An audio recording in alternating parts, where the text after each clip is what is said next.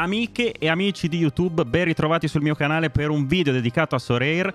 Oggi andiamo a parlare di nazionali perché fra poco, anzi è già cominciata in realtà, la pausa nazionali, cioè la pausa nazionali, e noi andiamo a vedere nelle Games Week di questa pausa quali possono essere i migliori giocatori da andare a acquistare in base ai loro matchup e in base al loro costo. Ovviamente in questo video vi presentiamo solamente giocatori economici, cioè tra i più economici, magari non gratis, però comunque costino tantissimo. Per fare questo lavoro incredibile non sono qui da solo, ma c'è l'ottimo Gugli. Salve. Salve a tutti, sono arrivato come esperto di nazionali. Incredibile esperto di nazionali, e io ti metto lì in basso a destra con sopra Laura della voce. Vabbè, sono fantastico così. Potrei essere un supereroe, il mago nazionale. Il mago nazionale delle nazionali. Andiamo a vedere quindi il calendario. Dividiamo ovviamente per Games Week. Quindi prima Games Week che parte adesso dal 5 settembre all'8 settembre, e quindi prende una prima fetta di squadre nazionali, che sono squadre europee che giocano per la qualificazione agli europei in arrivo e squadre sudamericane che invece giocano per la qualificazione addirittura ai mondiali del 2026, quindi sono in grande anticipo. Perché adesso facciamo questo mescolone di giocatori sudamericani e europei per la gara infrasettimanale che va dal 4, abbiamo detto, all'8 settembre. Guardiamo velocemente gli abbinamenti. C'è un Finlandia-Kazakistan, Lituania-Montenegro, Repubblica Ceca-Albania, Polonia-Faroe, molto interessante come matchup per i giocatori della Polonia, Olanda-Grecia, Slovenia-Irlanda del Nord, Serbia-Ungheria, Francia-Irlanda, Danimarca-San Marino, e questa è l'ultima, si chiude con Danimarca e San Marino. Ovviamente noi non abbiamo messo nomi di Francia, Olanda, nazionali così grosse, perché sono nazionali che hanno giocatori molto molto costosi. Siamo andati a cercare appunto giocatori più economici. Stessa cosa abbiamo fatto per le sudamericane, quindi Paraguay, Perù, Colombia, Venezuela, Argentina, Ecuador, Uruguay, Cile, Brasile, Bolivia. Ovvio che Messi andrebbe benissimo, però purtroppo costa troppo.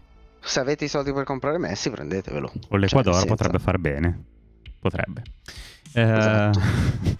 Vediamo allora dove li abbiamo messi. Li abbiamo messi all'interno di questa watchlist che vi lascio in descrizione. Quindi watchlist per andare a vedervi tutti i giocatori che abbiamo selezionato. Ma Gugli ha fatto un'ulteriore selezione. Esatto. Perché non è che vogliamo presentarli tutti, ce ne sono una marea. Adesso qua vedete solo i portieri, ma se tolgo il filtro ne escono fuori una quantità maggiore. Noi ne abbiamo scelti esattamente 7, un portiere e 2 per ruolo. Direi di partire, vada Gugli, ci dica quali. Allora, come primo portiere, per prepararci, perché anche noi andremo in America con questa nazionale, di quanto ci fidiamo, è il mitico portiere tanto di Orlando come del Perù, Gallese. Eccolo qua, del costo clamoroso di 28 euro la limited e 350 euro la rara. Poi se qualcuno vuole giocare anche super rara, buon divertimento. Solo 2000 euro. Però insomma, portiere nazionale del Perù, Orlando squadra buona di MLS, abbastanza in alto, direi in alto in classifica, non abbastanza in alto. In alto in classifica, hanno anche appena battuto Cincinnati, che sono la squadra più forte in questo momento in MLS, quindi è un portiere molto molto affidabile. Contratto fino al 31 dicembre del 2024, quindi siete abbastanza parati anche da questo punto di vista, e lui col Perù gioca sempre, quindi scelta per la porta è sua. Oltretutto ha una partita abbordabile contro il Paraguay. Col Paraguay, esatto. Dopodiché poi in difesa, vabbè, l'hai già fatto vedere, siamo partiti con un giocatore sempre della stessa partita. Diciamo che noi ci aspettiamo un 1-0-0, comunque una partita con pochi gol, quindi sicuramente finirà 3-1 o 4-1, conoscendoci. Il mitico Balbuena, che gioca anche in Russia nella Dinamo Mosca. Ovviamente c'è il rischio sempre con la Russia, perché non si sa mai fino a quando continueranno a coprire la Russia, però fino ad adesso non ci sono stati problemi. La Dinamo Mosca è una bella partita, è una bella squadra, lui gioca anche nel Paraguay, quindi direi che alla grande. Poi abbiamo mescolata. Primo europeo. Sì. Allora, tra l'altro una cosa che vorrei dire è che vi faremo vedere un giocatore che gioca in una squadra europea nazionale e un giocatore che gioca in una squadra sudamericana nazionale. Ovviamente poi quando arriveremo al secondo pezzo, perché abbiamo presi altri 7 anche per la giornata dopo, quelli saranno principalmente europei, esatto. Quindi qua abbiamo scelto Kivior Under 23 oltretutto, quindi potete usarlo anche per l'Under 23 in questa Games Week, titolare in questo momento dell'Arsenal e molto probabilmente titolare nella Polonia. Sì. Vuoi dare i costi? 10 euro per la Limited, mentre invece 67 euro per la Rara. Sull'Arsenal, diciamo, è titolare in questo momento perché c'è un po' di infortuni, eccetera. L'ultima partita in realtà col Manchester non l'ha giocata. Non prendetelo per farlo giocare delle altre settimane, ovviamente, perché è un acquisto in prospettiva.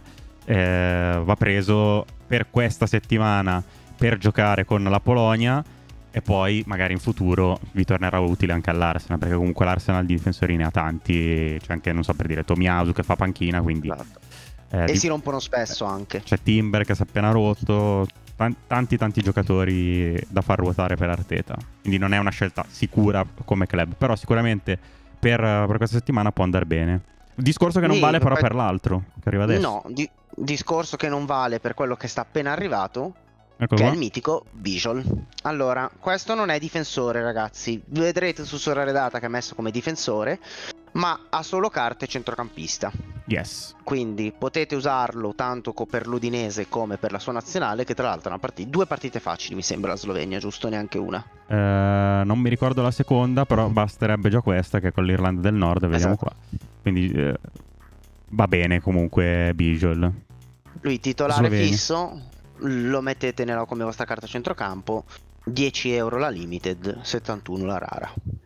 Poi abbiamo Rojas, anzi. Rojas, esatto, lui titolare fisso del Paraguay, appena ritornato all'infortunio ha iniziato a rigiocare tutte le partite col Corinthians, bel giocatore in generale, lo potrete usare fino a dicembre più o meno, finisce il campionato brasiliano. Sì. In caso, quindi 5 euro la Limited, 66 la Rara. Poi con il campionato brasiliano c'è sempre da stare attenti, perché rotation matte in quel campionato lì. Qua e andiamo da un campionato matto a un campionato mezzo coperto per la felicità di tutti. Asani gioca nella Corea, anche motivazione per cui la sua carta costa così poco come attaccante, però è anche titolare nell'Albania. Esatto, quindi questo potete riutilizzarlo anche nelle partite del campionato coreano. Facciamo una postilla che ricordiamo sempre: il campionato coreano ha un problema di aggiornamento dati, quindi ci saranno delle volte dove saranno segnati solo i decisive senza i punti all around. Esattamente. Quindi per cui non maneggiate con cura. Esatto, non è diciamo l'acquisto ideale, però in questo caso economico ed è titolare. Non ha un matchup particolarmente difficile, non è il miglior matchup possibile considerando la qualità delle due nazionali, Repubblica Ceca e Albania, però non fa neanche schifo, quindi si può rischiare.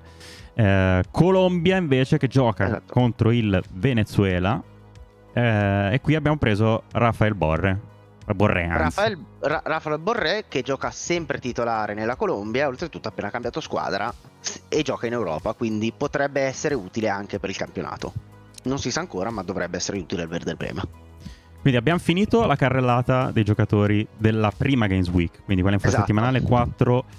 Vi ricordo, in descrizione vi lascio il link a questa watchlist, però prima di andare a vedere invece gli altri 7, vediamo un attimo il calendario, cioè che li riguarda. Sono tutte partite europee: Georgia, Spagna, Lussemburgo, Islanda, Cipro, Scozia, Bosnia, Liechtenstein, Turchia, Armenia, Croazia, Lettonia, Slovacchia, Portogallo, Azerbaigian, Belgio, Estonia, Svezia, Andorra, Bielorussia, Ucraina, Inghilterra, Macedonia, Italia, Romania, Israele, Kosovo, Svizzera. Vorreste che fosse finita, invece no, va avanti, perché c'è Kazakistan, Irlanda del Nord, Faroe, Moldavia, Finlandia, Danimarca, Montenegro, Bulgaria, Irlanda, Olanda, San Marino, Slovenia, eccola qua l'altra della Slovenia, forse ne avevamo parlato prima, Lituania, Serbia, Albania, Polonia, e questa è l'altra invece della Polonia, che è buona, Grecia, Gibilterra, Armenia, Croazia, Lettonia, Galles, Slovacchia, Liechtenstein, Portogallo, Lussemburgo, Islanda, Bosnia, e Spagna, Cipro è fuori da questa Games Week perché alle 20:45 del martedì, quindi fino a Islanda, Bosnia sono quelle che interessano a noi. Anche qua abbiamo fatto una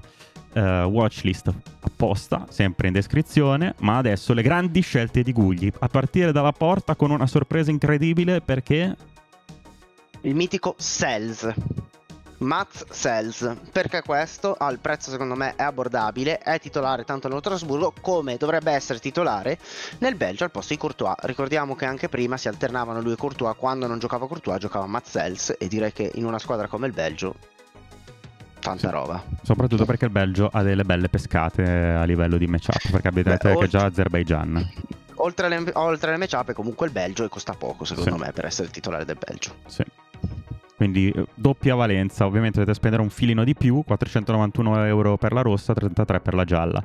Poi abbiamo, lui lo conoscete tutti, non è amatissimo, però è titolare dappertutto, perché il Toro gioca, con la Svizzera gioca, non costa tantissimo, il buon Riccardo Rodriguez. Ed è sempre titolare anche nel Torino, capitano oltretutto quest'anno il Torino, mi sbaglio. Tanto è il Torino come della Svizzera, dovrebbe essere capitano di entrambe. Non lo so in Svizzera, però sicuramente è un giocatore d'esperienza, ha giocato anche nel Milan. I suoi voti li prende, batte anche le punizioni, anche diciamo dei piazzati da battere che possono essere utili su Sorare. Secondo me è una scelta che può starci, considerando comunque che i matchup della Svizzera non sono impossibili in questa pausa delle nazionali. Anzi. Così come non sono impossibili quelli della Bosnia. Esatto, dove c'è il mitico Sed Kolasinac. Esatto, anche lui giocatore super esperto, gioca nell'Atalanta quest'anno, non costa tantissimo, 67 euro la rossa, 8 euro la gialla, può essere una scelta, pure lui d'esperienza, non aspettatevi dei voti clamorosi, però con questi matchup magari è anche uno che non disdegna il gol, ogni tanto la butta dentro, quindi potrebbe anche, vedete, qualche piccola fatto in passato, potrebbe regalare delle sorpresine. Questo 100 dove l'ha fatto? Matchup buono. Ecco, col Marsiglia. Col Marsiglia, Magari matchup buono. Sì, matchup con Liechtenstein. Sì. Quindi abbiamo deciso anche di questo. Andiamo ai centrocampisti. Oh, qua abbiamo i nomi grossi. Partiamo subito con un mega nome, Luka Modric, come ben sapete, convocato con la Croazia, gioca nel Real Madrid, oramai illizza per il posto con i vari giovani del Real Madrid, però il suo sempre lo fa e la Croazia gioca sempre. Esatto, e costa veramente poco. Sì, 37 anni, però è comunque Luka Modric, ragazzi. Però se noi andiamo a vedere rapidamente qui con la Croazia i suoi voti, diciamo che non ci si può lamentare. Non fa sotto al 50. Quindi è quasi scelta obbligata secondo me questo, sì. In questa pausa settimanale, perché qua vediamo contro la Lettonia. Per cui tanta roba. E poi l'altro nome grosso è lui, il mitico Lobotka, che con la sua Slovacchia gioca col Portogallo, ma poi aveva un'altra, non mi ricordo, non siamo preparati. Beh, aspetta, perché sono talmente tante che Liechtenstein, Slovacchia abbiamo detto? Slovacchia, Liechtenstein, sì. Quindi, sì. Con la regola del si prende il miglior voto, se dovesse giocare con il Liechtenstein da titolare e anche con il Portogallo, e magari col Portogallo non dovesse fare un mega voto, però quello con il Liechtenstein vale, cioè se ci sono due partite nella stessa Games Week si prende il voto più alto, per cui diciamo che il matchup con il Liechtenstein va benissimo per... No, hai doppia chance tra l'altro, metti caso che invece fa bene col Portogallo, usi quello del Portogallo. Quindi secondo noi è un acquisto che ci può stare, anche perché poi è mega titolare dei campioni d'Italia e lo potete riutilizzare o vendere. Un altro nome che non abbiamo messo, che è possibile, che è il suo compagno di reparto Duda, che gioca nel Verona. Lo aggiungiamo lì velocemente. Andiamo agli attaccanti. Gli attaccanti sono un po' meno, quelli che costano poco, diciamo. Però partiamo con il mitico Finn Bogasson, che è titolare all'Eupen e ovviamente titolare nella sua Islanda. Sì, che è anche uno che sgolla abbastanza, però all'Olanda come primo matchup, lo vedete per la settimana dell'8, ma in realtà poi dopo si prende delle partite molto buone. Per esempio c'è questa amico Lamella. Come no? Lei io so che lei non è preparato con le bandiere, ma quella non è l'Olanda, è il Lussemburgo. Ah no, giusto, è vero. Scusate, ho flashato. Sì, Lussemburgo, quindi era già questa, e poi dopo becca il Kosovo, giusto? E poi dopo becca la Bosnia. La Bosnia. Scusateci, non siamo più preparati. Troppe squadre, troppe partite. E poi cosa abbiamo? E poi per concludere abbiamo il mitico Yilmaz, che è con l'Armenia, e forse ne aveva anche un'altra di carina. Sì, ne aveva la Turchia, ne aveva entrambe carine. Ovviamente, nota importante sugli Yilmaz, dovrebbe essere titolare fisso nella Turchia, ma ultimamente col Galatasaray ha perso un po' il posto. Sto andando a vedere qual era l'altra partita. No, solo Armenia, solo Armenia. Solo Armenia, ok, va benissimo, va benissimo. Sì. Dovesse giocare titolare, e dovrebbe, sarebbe un ottimo matchup. Direi che ci siamo, abbiamo detto tutto. Vi lasciamo in descrizione le watchlist e vi ricordo che siamo sempre live sul mio canale alle 2 sulla piattaforma Viola. A presto e buon anno. Grazie. Ci vediamo col prossimo video. Esatto, buon anno.